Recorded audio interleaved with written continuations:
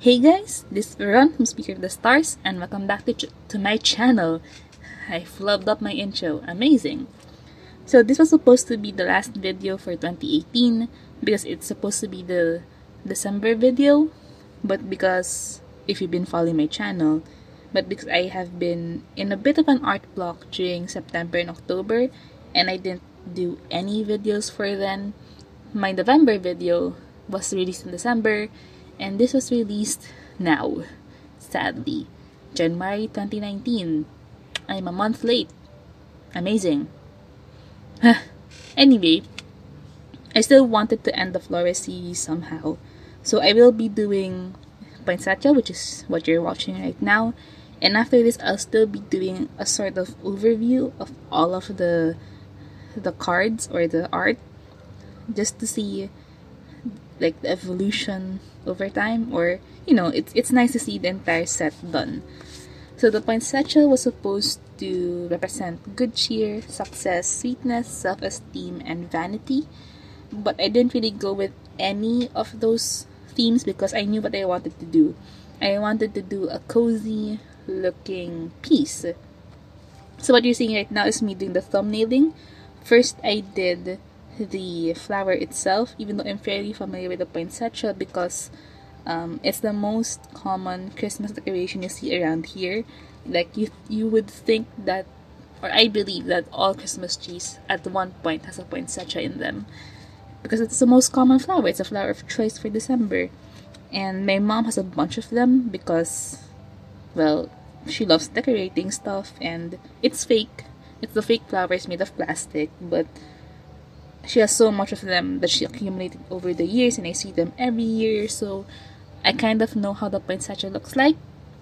But I drew the flower anyway because I needed to properly see how the real one looks like and how it would interact with other flowers and all of that. So I drew that, and then I did some thumbnailing, which is one thumbnail because I knew what I wanted to do, and I'm fairly loyal to my thumbnails, somewhat. For poinsettia, I did add this little bell thing decoration at the top left, just to add in a bit more detail towards the piece. And that's the kind of edits I make to my thumbnails. Other than that, they're pretty loyal to the thumbnail. That's why I kind of cut out the sketching portion because we'll go over it again in the lining portion anyway. So yeah. So the reason I wanted to do a cozy piece for December or poinsettia was because usually it's already well known that December is a really cold season, especially in the Europe and US. It snows over there. In Japan, it snows over there. Here in Southeast Asia, we just get a little cold. Sometimes there's rain and stuff like that, but it's supposed to be cold, which I have an entire rant about. We have 18 minutes I am allowed to rant. So back when I was younger, like even until I was around 17, 18 years old, December was pretty chilly. So sometimes you'd wear a jacket, or even during September you should start wearing jackets, you'd wear long sleeves, you'd wear sweaters, your socks get thicker and all of that, and it's not weird to wear, sweater weather outfits. And somewhere around, towards the end of my teenage years, so 17, 18, it started getting a little warmer, so you could still wear sweaters, but maybe only if you have an aircon classroom, or you could wear long sleeves, but you'd like to roll it up sometimes because it gets hot. You could wear a jacket, but you typically wear a sando. I mean, those short sleeves or sleeveless, or even sleeveless under it, because your clothes need to be like flexible with the weather because it gets hot. But at night or in the mornings, it's still super cold. So when you wake up at 6 a.m., when you take a bath, when you get out of the bathroom, it's like freezing. So it was still normal. But this year, man, it's gotten so hot. So I was going to work a couple of days before Christmas. I took a vacation leave like 2 or 3 days before Christmas, I think. So I'd wake up in the morning. I'd wake up at 6 sometimes. I wake up at 6. Let's say I wake up at 6. So I'd wake up at 6. I take a bath, and it's still kind of like summer weather-ish, and I'd walk around without any need to rush to get dressed because it's still kind of warm. And then when I step out of the house, it's just like blazing heat, which is sad because when I was around 6, 7, 8, 9 years old, I remember like having to wear really thick socks and pajamas and long sleeves, and because I don't do well with cold areas. I get cold really easily. I'd walk around the house with a blanket, or like draped all over from head to toe, and that was fun. That was nice because you'd sit in the living room without any need for a fan or aircon, and you'd go to sleep without turning on the fan because it's so cold. So just the general temperature can sustain you through the night. But nowadays you need aircon in December. It's January. I'm still using an aircon. What the hell? And who said global warming wasn't a thing? Fight me. But yeah, so yeah, that's certainly sad because I remember the times when it was so cold you don't really want to move too much, and you'd sip hot chocolate while opening gifts on December 24th. And I wish things were still like that, because like that was nice. Cool weather was nice. And I have so many I love jackets in general, and I always would love bringing them out during September to around mid-Feb. But now I only use them for like once a week maybe. In December I used them for like 4 days before it started getting hot again. So that's a bummer for me. Yeah. Anyway, since I got off track, I still wanted to do a cozy feel though, because in general everyone knows that December is still pretty cool supposedly. So I still wanted to do a comfy, cozy, warm piece. Let's say I wanted to draw a girl with sipping, I don't know, a hot beverage, and I kept the color scheme to be pretty warm because I still wanted to keep that vibe. Well, actually, it tangent number 2. Actually, it did get cooler for like a week here during Christmas itself because it was storming, and that's actually weird because usually, or back in the olden days when you youngsters don't know, or something like that. Back when I was younger, in general, it was like from March to around July, August-ish, it was pretty hot because that's the summer season. And not really, actually, I'd say from March to around June, July-ish, it was hot because it's summer. From around mid-July to around September-ish, it was the rainy season. And then from October to around Feb, it's usually pretty cold. It's just like supposedly the cool, what they call the amihan season. So that's when the cold air blows in. Where am I getting with this? Yeah, so that was the cycle before when I was younger. When I was around, I think at the high school, it was that system.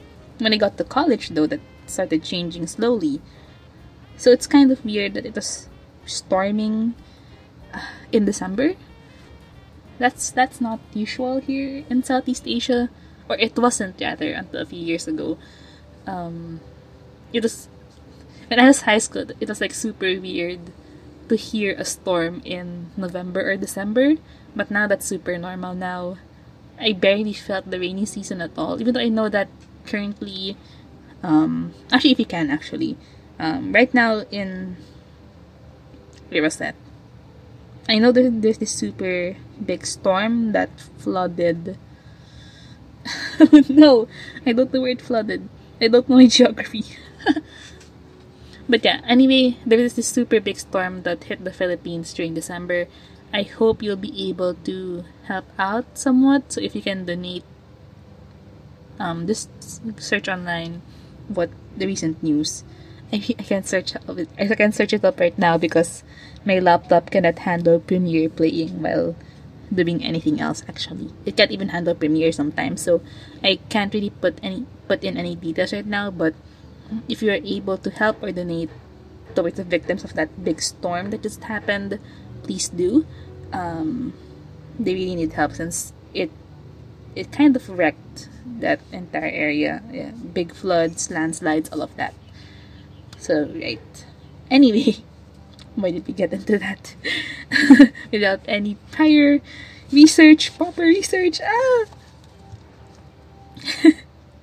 Dang it, I'm a mess. I don't know what to do with 18 minutes. So, we did spend a lot of the time for this drawing on the flower since I wanted to put a lot of extra detail into that. And then I just sort of sped through the rest because it was pretty simple anyway. But the thing that I like seeing with December is that how different it is from November. So I'm holding all of the cards in my hands right now. And I have December and January up. And I can really see the difference in terms of what I was trying to accomplish and accepting how the medium works. So with January, I wanted an even coloring, what do you call that? An even layer. Because I was coming in from watercolor, which you can sort of do that with watercolor.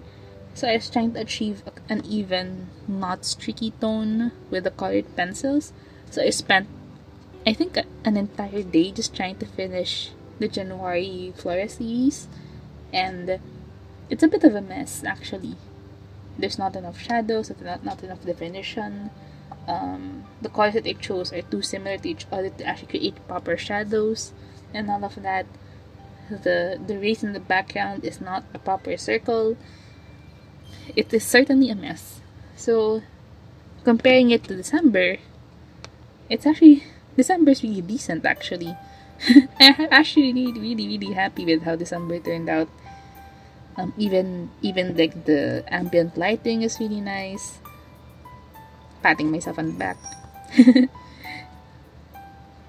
But yeah, I think you as an artist should try doing a monthly series at least, because it, number one, forces you to try to draw something every month.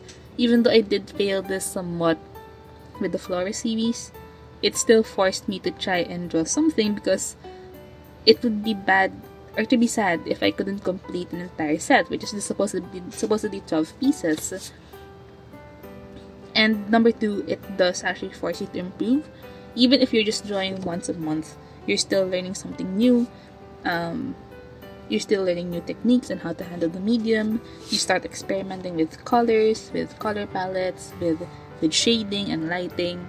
And I thought I was confident coming into this because I thought, hey, I'm used to watercolor, I already know color palettes and shadows and all of that. But looking at January right now, that is a hot mess. So yeah, I actually do encourage doing a monthly series at least, or try to draw something at least once a month.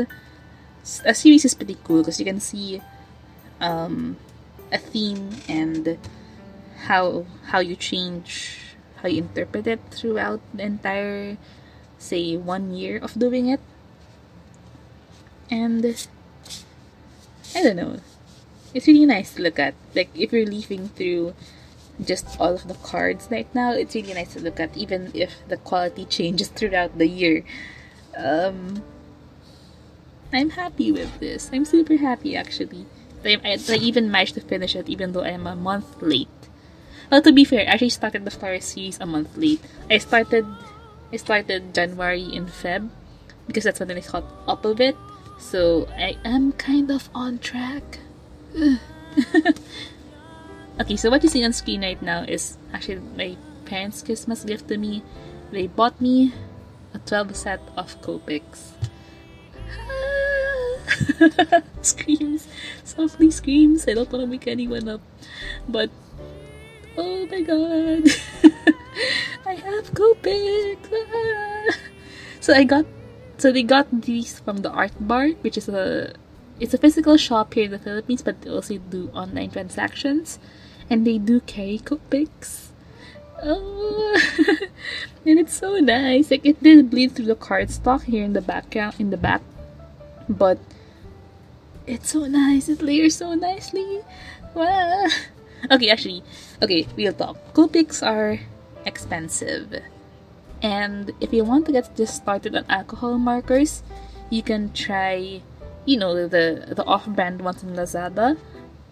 If you just want to try them. Or if you want something with an actual brand, or something that you feel that would be a lot more reliable than Chinese knockoffs from Lazada, you can try going to National Bookstore and buying the Winsor & Newton Pro markers, I think it's the Pro markers. Yeah, just get the one with the brush tip, if that's what you prefer, actually. Those are cheaper. The only difference is that the Winsor & Newton line has a lot less colors, and also it's not exactly refillable, and they don't sell nibs to replace it if ever you do destroy your nib. So that's what you're actually kind of paying for with the Copics. Number one, the packaging is beautiful. I'm a sucker for packaging, especially packaging that can be reused and packaging that's super functional. I'm a sucker for that kind of thing. Number two, you're actually paying for the nib quality and also the replaceability of the nibs, and you're also paying for being able to refill your pen. But other than that, from what other YouTubers have been saying, that I don't have any experience with other alcohol markers, from what other YouTubers say, alcohol markers more or less work the same, except you're paying for, number one, brand, number two, the functionality, number three would be the color selection, and maybe the saturation of the color itself. But in terms of how they work, from what I've heard, they all work similarly. I don't have any first-hand experience, so I can't really say anything about that. Because with watercolor, you actually see the difference sometimes. Sometimes it's in the saturation of the color, how much pigment you need to get a certain vibrancy for a color. Sometimes it's in how it spreads, sometimes it's in the actual texture of the color itself. So you see the difference sometimes. Oh, I've talked a lot. Anyway, we're at the end of the video. Please stay tuned for the summary of the Flora series, which is the next video coming out. I hope you enjoyed. Please like and or subscribe. I am trying to post regularly again. We'll see what happens. And I'll see you around. Bye!